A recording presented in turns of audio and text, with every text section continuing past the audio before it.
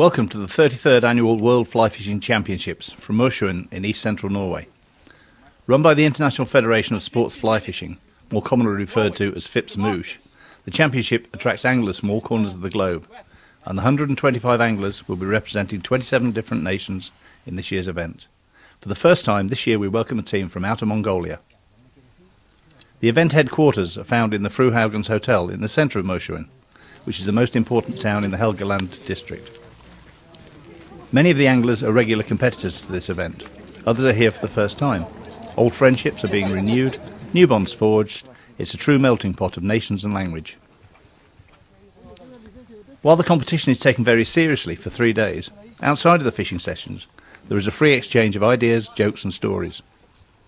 As one competitor commented, "It doesn't matter if we speak different languages, we all know the language of fishing." Many anglers arrive for practice in the weeks and days before the event. Some hire their own transport, others rely on the buses provided by the organisers. By the time the official practice day arrives, tactics have been decided, the tackle checked and rechecked, and the fly selected.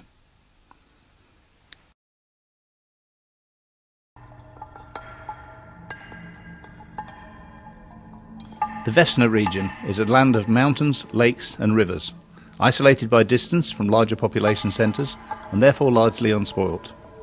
This isolation ensures an abundance of wildlife, beautiful scenery and breathtaking views. Sector 1, the Vefsna. This section runs from Skogstad to just upstream of the Laksfossen waterfalls. Wide and with strong currents, this part of the river will be fished from the east bank. Wading will be necessary to reach the deeper parts of the river, where many of the trout will be lying. All 4 eligible species may be caught in this sector. Sector 2, Austervefsna, or East Vefsna. This sector runs from a narrow gorge upstream of the community of Trofors into the town centre at the confluence of the Vefsna. The lower sections are believed to provide a good chance of larger catches of predominantly brown trout.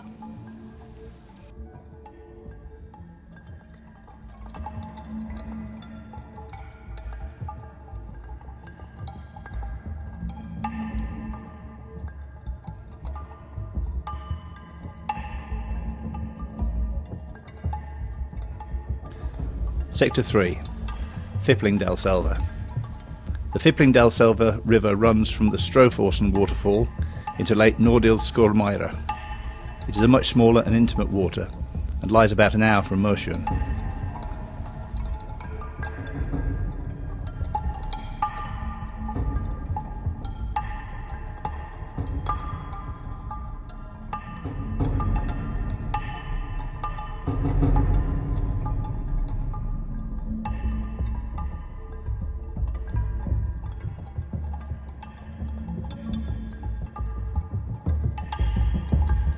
Sector 4, Storvatnet. This lake has been divided into 2 for the competition. One half has been used earlier in the week for practice, the other will be fished in the competition. Fishing will be from rowing boats. 2 anglers will fish in each boat, with a local controller doing the rowing. This is a very clear natural lake with a good stock of wild brown trout. Sector 5, Svartvatnet. A small, almost circular lake. This sector is expected to be the most difficult. Anglers drawing a beat here in the first 2 sessions are expected to gain a big advantage. Brown trout are again the target species.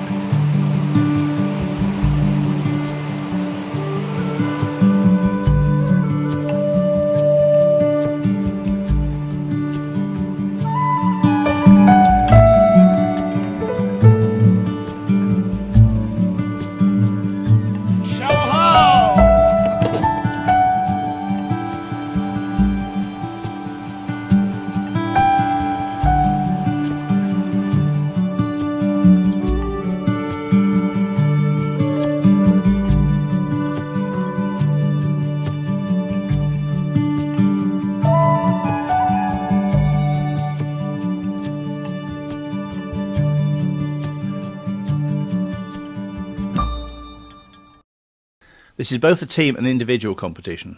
National teams will each comprise of 5 individual anglers. The match will take place over 3 days, and each angler will fish a 3-hour session on each of 5 different venues. The fishing will be done with fly tackle, and only artificial flies may be used as bait. All hooks must be barbless, and all fish must be safely returned to the water after they have been measured. Every angler will be allocated a stretch of water, which is known as a beat, where they will fish. One of the lakes will be fished in a similar way from the bank, but the other will be fished from drifting boats, rowed by a local controller. The anglers are drawn into groups, and each group is assigned to a particular venue for each session. The draw for individual beats on the venue takes place on the buses on the way to each venue, and is kept a secret until they reach the river or lake.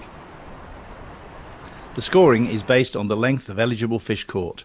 Only brown trout, sea trout, grayling and arctic char will count, and these fish must measure 18 centimetres or more to score points.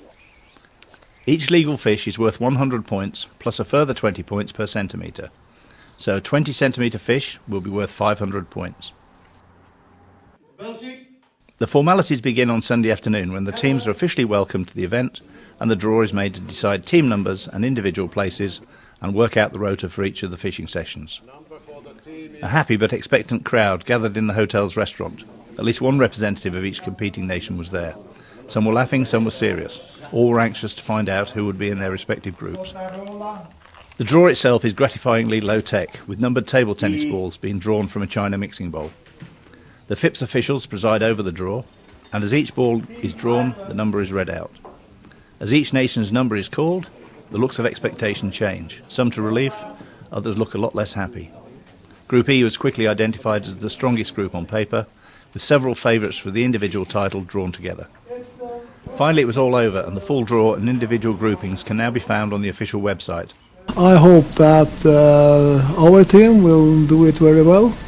This is an opportunity to promote fly fishing as the fantastic sport it is, and especially it's a possibility to promote fly fishing among young people, children, youth. It's a fantastic sport for children. So I hope that we, as a result of this championship, will have a growth in the interest for fly fishing in our region and also in Norway as a total.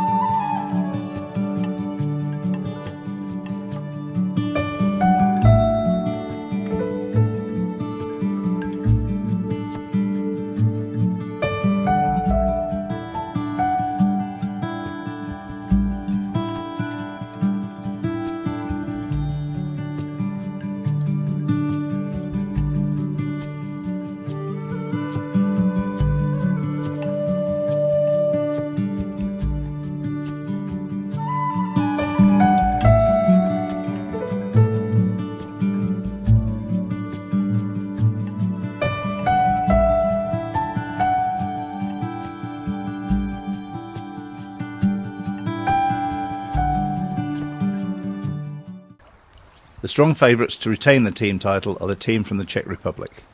Experienced anglers with many World Championship medals between them, any one of their 5-man team can take an individual medal. Also very consistent in this format of competition, the Italian team has had a solid practice period and they cannot be discounted. Other teams that have a good chance include England, as the format of this year's competition should work to their advantage. Scotland will also have a good chance for the same reason. Of course, the host nation Norway and next door neighbour Sweden will both be very familiar with this type of angling. Beautiful waters, beautiful fish, challenging fishing at times on certain venues, but we managed to catch fish everywhere we've been so far. Yeah, first time over here, which is fantastic. Only been competing for 3 years now, so I heard a lot about it, so really great to be here finally. And I understand you guys have been doing some serious fundraising so that you could come for a longer time than perhaps some of the other teams. Yeah, we have to. Things are a bit more expensive over here in Norway than they are back in Australia, so and we don't get any funding at all, so we've got to come up with all the money ourselves. So we've run a lot of fundraising ventures in Australia, and fortunately, we didn't have to fork out too much money. Yeah, the Canadian team's my favourite team, but we'll try our hardest. It's good to have confidence. It is. And I wish you well for the results. Thank you very much. Thank you. Malta isn't a country that I'd expect to find in the Fly Fishing World Championships. Oh, you'd still find them in the fishing championships somewhere in the world because they're really good fishermen. Is there any fly fishing in Malta? A little bit off the coast for tuna and lampuki. I've been told you're one of the favourites to win this as the individual. Who would your money be on? I think someone's been lying to you. I think, a bit rich to be a favourite when in your first one. Look, it's hard to go past the Czechs. They've just been consistent for such a long period of time. So people like Martin Droz, Thomas Adam, those guys are, obviously they've been the best for a long, long time. So really, the money would have to be on them. John Horsey from England. He's been a consistent performer for a long time, and I think he'd be a popular winner too, John, if he got over the line. Very popular amongst all the anglers. So I think that's probably where most of your money is going to lie over there. Obviously some of the Italians have performed very well over the years too, so I would say somewhere in Europe I reckon you're going to get your champion from there probably, but we'll be trying hard to knock them off. Oh, it's going to be a mixed bag this time around because it's going to be all over the place. I think after the first day it'll sort itself out. The Czechs are always in with a chance, and the other teams, they're pretty good, so they'll give them a run for their money.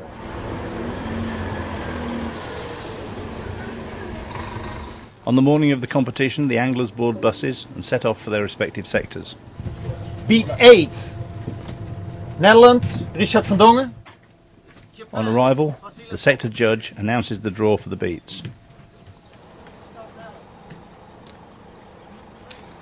The anglers leave the coach, collect their equipment and go and meet their respective controllers. These are the people responsible for measuring and recording any fish caught. Some anglers appear nervous, others quietly confident.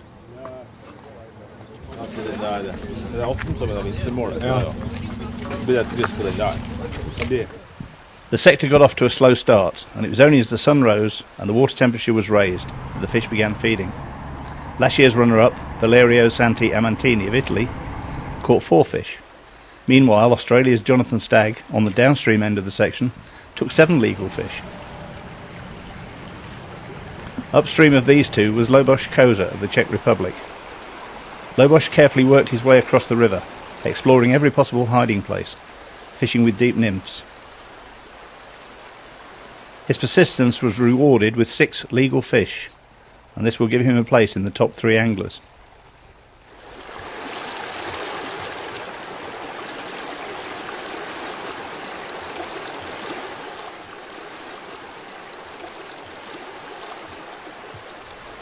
All of his fish were brown trout, and each one was carefully measured and then returned to the water.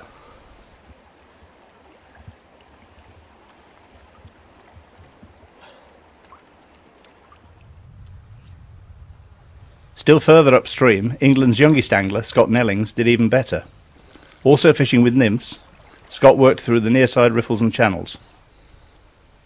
After a frustrating and fishless 90 minutes of exploring the river, the young angler justified his selection in the team as he finally found a pocket of water holding a good number of fish, and he finished with 9 to lead the sector in the number of fish caught. Yeah, it was pretty tough first thing. Once the sun got out, the water warmed up a touch, and I think the fish came on a bit. There was a few fly life came off, and caught a fair few in the end. Yeah. And you ended up with 9 fish? I did, yes. First one didn't come until about 10:45, so I was a bit nervous when that first one hit the net. It was a bit of a sigh of relief, and from there in on, it was just one after the other. So yeah, it was a good morning. Jimmy Holstrom of Sweden waded as deep as he possibly could in an effort to find a productive spot, but to no avail, and he was unable to register a legal fish. Yes, it was a disappointing time. We started really well in the beginning. I catch 1 fish, but it was too small. And after 10 minutes I get one really big, broke the tip and it go away. Then it was totally out of fish. And do you know how the rest of your team have done? Yes, I know. And You seem happy. No, I'm not happy about that. This is disappointing that we have blanks in the team. Leaving it late, Luis Antunes of Chile landed a fish in the last 30 seconds of the match to leapfrog over the pack and into 6th place. Elsewhere on the sector, there were a number of blanks, including the Norwegian and Swedish anglers. Svartvat net sits high in the mountains surrounded by trees. The name translates as Black Lake, and for some it lived up to its gloomy name. The number of anglers and the extra fishing pressure was expected to make fishing difficult.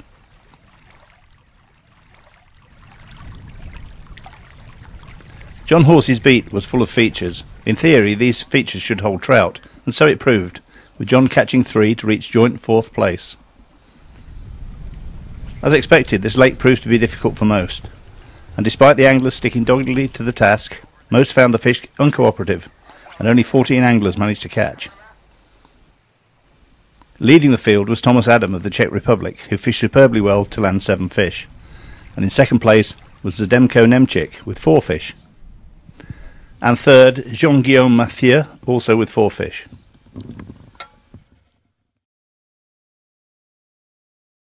The results of Session 1. In Sector 1, in 1st place was Andrea Adravino of Italy, in 2nd place Bertrand Jacquimin of France, and 3rd Lance Egan of the USA. In Sector 2, in 1st place Scott Nellings of England, 2nd place Jonathan Stagg of Australia, and in 3rd place Luboš Rosa of the Czech Republic. In Sector 3, 1st place Julien Lorquet of Belgium, in 2nd place Julien Daguillons of France, 3rd place Pavel Chaiba of the Czech Republic. Sector 4, in 1st place Gregor Golofit of Poland, in 2nd place Sebastien Delcourt of France, in 3rd place Thoralf Thorstensen of Norway. In Sector 5, in 1st place Thomas Adam of the Czech Republic, in 2nd place Zdenko Nemčík of Slovakia, and in 3rd place Jean-Guillaume Mathieu of France. The overall leaderboard: in 1st place Andrea Adraveno of Italy, 2nd Scott Nellings of England, 3rd Julien Lorquet of Belgium, 4th Thomas Adam of the Czech Republic, 5th Gregor Golofit of Poland, 6th Sebastien Delcourt of France, 7th Bertrand Jacquimin of France, and 8th Jonathan Stagg of Australia. And the team result: in 1st place at the moment are France, 2nd place Poland, 3rd place the Czech Republic, in 4th place Portugal, in 5th place Norway, 6th are England, 7th the Netherlands, and 8th Slovakia.